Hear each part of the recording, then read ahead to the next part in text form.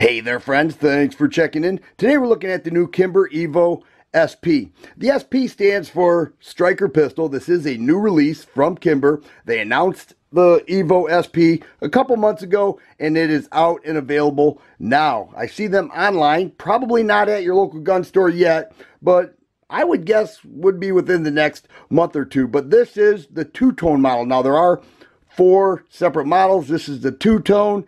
And you can see that it's a nice looking gun. Kimber does a great job at making guns beautiful, and this EVO SP is no exception. Kimber said they have it right. They internally tested this. It fires all types of ammo. It is reliable, it is accurate, and it is everything they want in a striker fire pistol. That's what they're saying. Now you may recall that they had the Kimber Solo. This was discontinued 2 or 3 years ago, and one of the main complaints was the reliability of it and the types of ammo that it would and would not feed. Now the Solo is a shorter and smaller gun. We take a look at this. We can see that the EVO SP goes about 3/4 of an inch, maybe a ½ inch longer on the slide, and a little bit longer with the grip. But when gripping the two side by side, the EVO does feel much better. You do get 3-finger contact there, and it does have 2 single stack 7-round mags with that extension for the 3-finger contact. Now the grip is replaceable, and if we look in the case here, we'll see that Kimber offers an additional back strap on an aluminum frame. So that's kind of cool. So here's a large back strap if you want to use that. And then it has a couple other grip panels there that you could change this out and custom fit your hand size. But it does come with a padded soft case right here and 2 single stack magazines. So they offer quite a bit in the case. Now the MSRP on this is $856, and this is one of the lesser expensive out of the 4. I check on Gunbroker, a little under $750 will get you the EVO SP. Whenever a new release comes out, it's a bit inflated. We'll see where that averages out at. But we look at the gun itself. It does have a 3.1-inch barrel. I already mentioned a two-tone. This is the two-tone model, and it does have an aluminum frame. It also has a trigger bar safety in there, which is different than the Solo. Did not have that.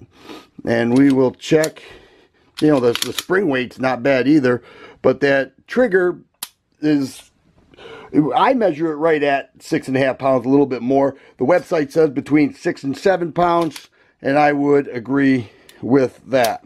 It does have a striker fire indicator. Okay, we can see there, a little dot there. You fire the gun, or the slide does not cycle, it goes away. Slide cycles, tells you that it's charged. Also comes with tritium night sights, and you can see that it does have a big dot in the front. Rear dots not so bright, but at night, you know, they glow pretty well. A recessed barrel, okay, pretty nice there. And the magazine release is reversible for lefties, and they have a tutorial on how to do that. But it does have a nice feel to it. It does have a sight hole indicator there, and on the top of the slide, some serrations. I'm not sure if you'll pick that up, but it does have some serrations. They say that's to cut down on the sun glare. All right, so it's not glaring off the slide into your eyes. Really not sure about that. But let's go ahead and get it on the scale, then we'll take a look at the internals.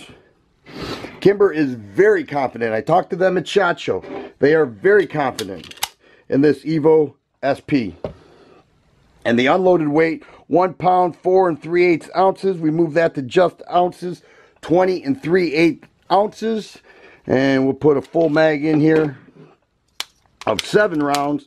No round in the chamber, and that is weighing in at 23 3/8 ounces with 7 rounds. Another ½ ounce for 1 more round, which would be the loaded weight.